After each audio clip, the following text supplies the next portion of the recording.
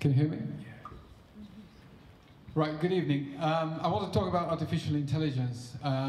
There's been a lot of talk about AI already today, and I saw from the survey that 1 in 6 companies in the room use AI on a day-to-day basis, while about 40% don't have a strategy but think they should have one. So quite a large discrepancy between the adoption of AI, and that's what I want to talk about today. Quite pragmatic. I'll talk about 3 things. Should we care about AI? And invite an AI company to answer that question. There will be a bias in the answer. What works, what doesn't work. We'll spend most of our time there, and what you can do to get the most value for your company. So, from my perspective, and this is shared, in the technical community in the States and so on, artificial intelligence is seen as the new electricity. And let that sink in for a bit. So the same way 100 years ago electricity transformed every sector, AI is transforming every sector today. And it takes a couple of years, it takes maybe a couple of decades for a new technology to permeate every sector, but it is happening. And while things like blockchain are indeed the future, AI isn't.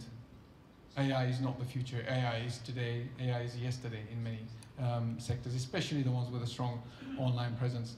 But in fruit and veg, AI has been slow to catch up, but it is catching up. So agriculture is now catching up. You see more and more examples of companies implementing AI, and the benefits are very, very clear.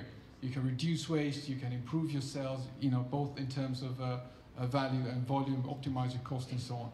And the barriers are really more about inertia than anything else, right? So what can we say about AI that makes it pragmatic, that makes those of you who don't have a strategy start to make inroads in that direction?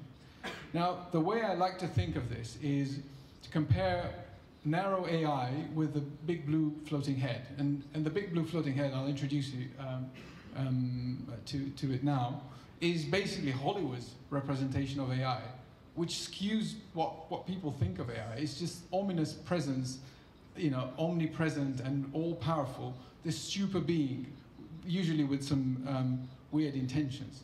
That's just a fantasy. It doesn't exist, it may never exist, and there's no incentive for anyone to build it. What does exist and what works is something called narrow AI. Now, narrow AI, there's a recipe for it. It's really simple. It needs a specific task, it needs a way to measure performance, and it needs data to train on. That's all there is to it. Right? And before we go into the examples, I want to show you the technical slide. There's one technical slide in this whole presentation, and this is it. So an AI application would typically have at its core a machine learning solution, and that is a computer program that learns from examples.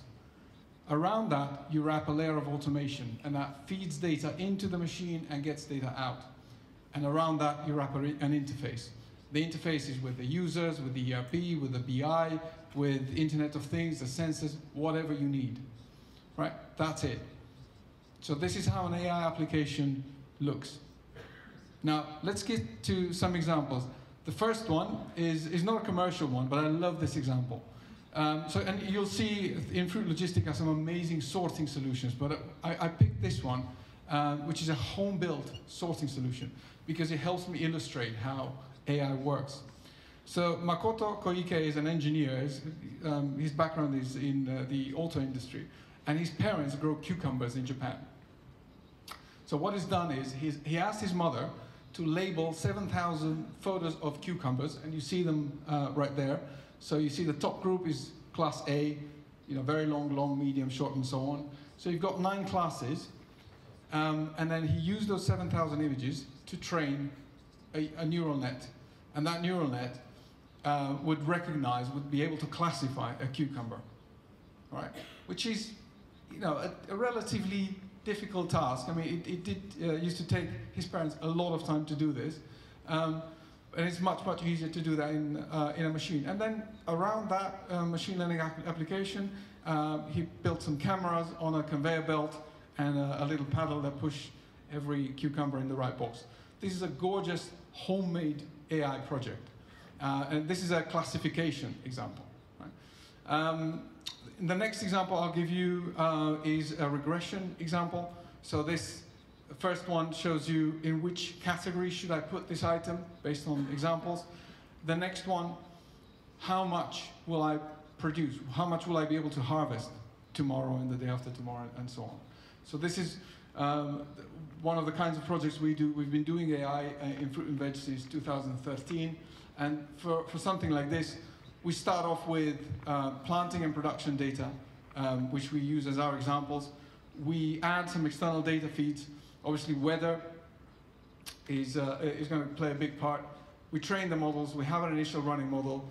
And then we automate that with the data coming from the grower. If they have sensors, let's say for strawberries, they would have sensors in the tunnels.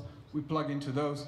And then as the model works over time, it gets better every time there's a new data iteration.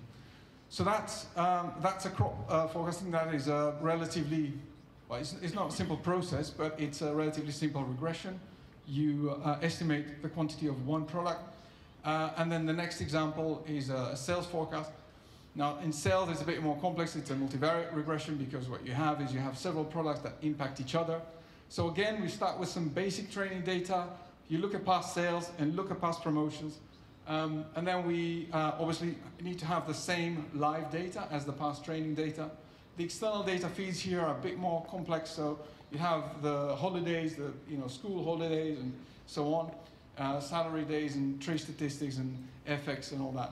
But it's essentially the same, just instead of forecasting one thing, you forecast multiple items at the time. And then we make it so that the user can go in and say, well, actually, that promotion has been postponed and so on. Or the distribution has dropped, things like that. But that's how AI works, okay? So in order to get the most out of AI for your company, my recommendation is start small. Identify something that you think will really benefit from AI. Don't put a lot of capital in it. Fill out these 5 points. What do you try to get out of it? What is it? What data do you have?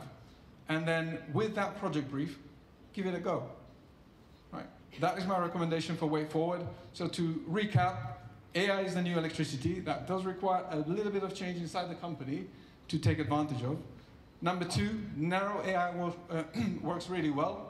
What you need for that is a task, a metric, and data. And finally, be pragmatic. Start with a brief. Thank you.